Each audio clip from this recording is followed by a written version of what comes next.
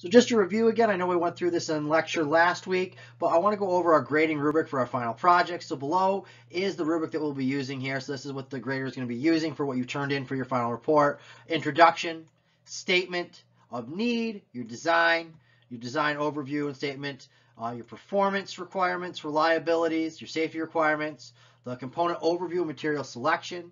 Then a large portion here is going to be dedicated to the individual detailed component analysis. This is the FEA for each of your 5 parts. Then we'll have a section on your cost requirements, industry standards and government regulations, your manufacturing requirements, sustainability requirements, then your conclusion, future work and feasibility, references, and then a little bit of bonus if you guys went above and beyond at the grader's discretion.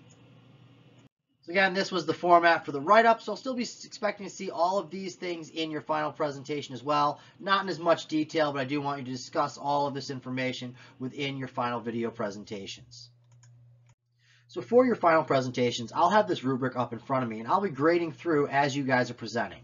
So for the content within your presentation, it should be similar to what you have within the report that you turned in, not in as much detail, but you still do need to cover all of these areas within your presentation.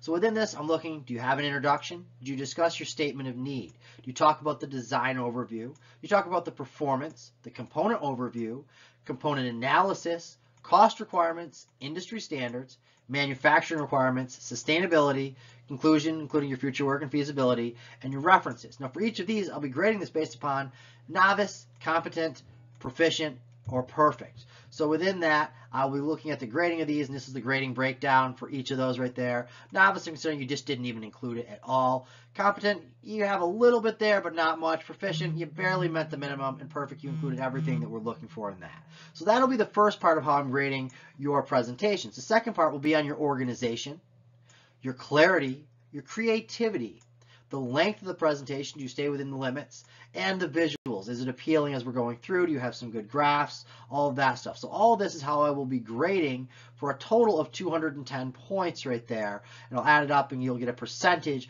for your final project presentation.